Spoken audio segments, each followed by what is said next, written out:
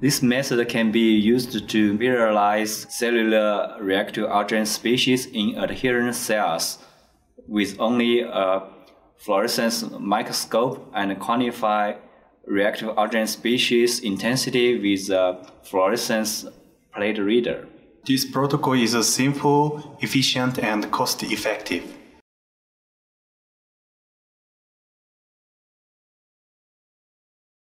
Start by seeding 2 × 10⁵ HCT116 colorectal cancer cells in DMEM into each well of a 24-well plate.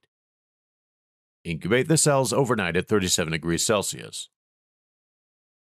On the next day, replace the culture medium with 100 micromolar ferrous sulfate or 10 micromolar doxorubicin-containing medium, and incubate the plate for another 24 hours.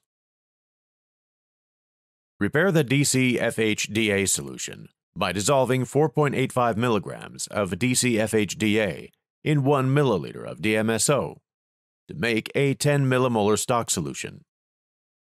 Right before adding it to the wells, dilute the stock with pre-warmed DMEM to make a 10 micromolar working solution, and vortex it for 10 seconds.